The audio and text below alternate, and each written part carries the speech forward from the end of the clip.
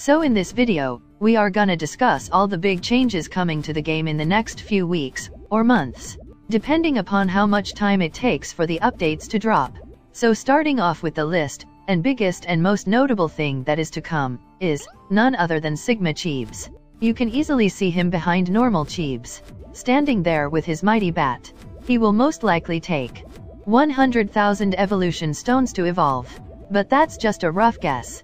And secondly, the teaser is saying more special monsters, and not more special monster. So expect more than one.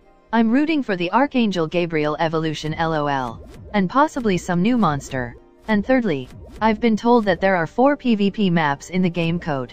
Meaning, it is possible that there's a new map coming in this season's update.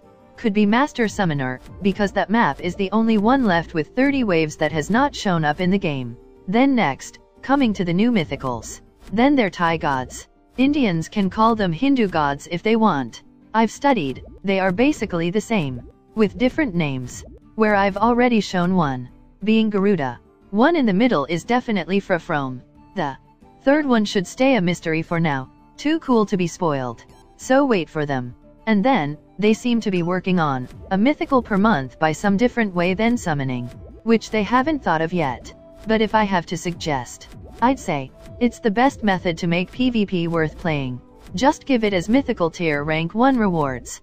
And lastly, in one of their recent Instagram posts they mentioned something about legendaries. So don't be surprised if they show up too. And that was it with all the future updates.